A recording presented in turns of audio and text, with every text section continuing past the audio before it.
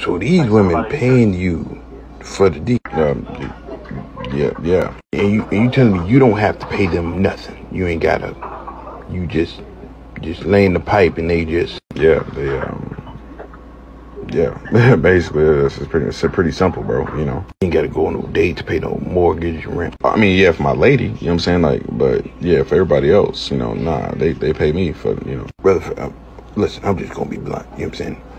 How long is... Hey, brother, I'm about finished up over here and everything. If you want to go ahead and grab your wife and stuff, we'll go ahead and get you rocking and rolling if it's still going. You got to be working with, like, an amazing package to be, you know, dating. And you said you making how much? How much you making there? You know, your goddamn business, Rev. The fuck, like. That's cool. Yeah, I'll do, like, you know, 15, 18. Best month is, like, 25,000 a month. It's got to be gargantuan. You must be over here. Is that even a leg you got there?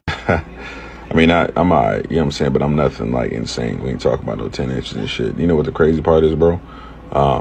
It's more so about skill than it is the size. And that's what a lot of folks get, you know, misconstrued and shit. So you saying it ain't the size of the boat, it's the motion of the ocean? You got to have a little something, you know, to work with. But honestly, you know what I'm saying, it's more so about listening to everybody. You know what I'm saying, and understanding what she truly wants. You know, like, most of the time, honestly, for the first good little bit, we just sit and talk. You know what I'm saying? I'm understanding her. And then most importantly, I'm seducing her. You know, seeing what she wants out of this situation. Brother, she just wants some dick. Like, that's what she wants. And that sometimes is the case, but more often than not, you know, they're replacing something. You know, maybe they're not happy at home. Maybe they just want to be held. You know, maybe they just want to feel genuine love.